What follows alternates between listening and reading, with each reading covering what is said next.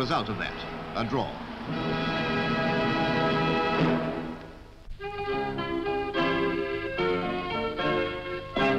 An old tradition in Germany is the placing of a wreath on top of a partially completed building.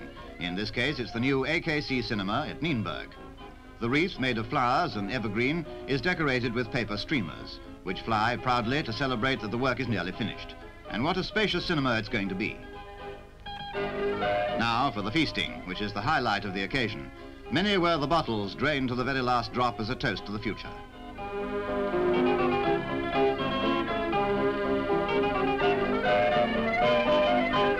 Finally, a traditional hand-clapping game between bricklayers and carpenters. A novel way of applauding a good job well done.